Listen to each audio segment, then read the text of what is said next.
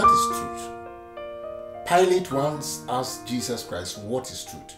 It was out of variation for a man who was in charge of the governorship of a state who did not know what truth constituted. Yes, you can be a lawyer, a philosopher, whoever you are, and you may not know what truth is. Truth is not just a fact. Truth is what God says is the truth.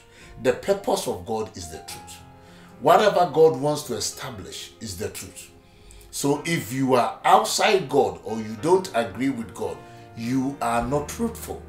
If you are outside the purpose of God, you don't know the truth. And those who commission themselves to the purpose of God would want to discover the truth. And Jesus says, I am the truth. Whatever Jesus says is representing God's purpose and God's truth. So truth is absolute.